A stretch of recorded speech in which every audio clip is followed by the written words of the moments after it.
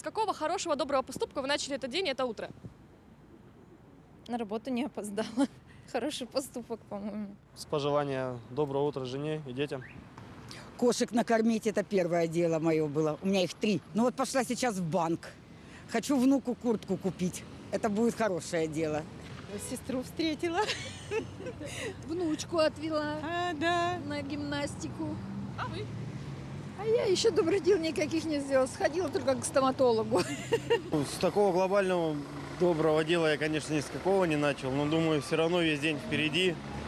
И что-нибудь будет хорошее, что-нибудь замечательное. И как-нибудь постараюсь сделать кому-нибудь добра.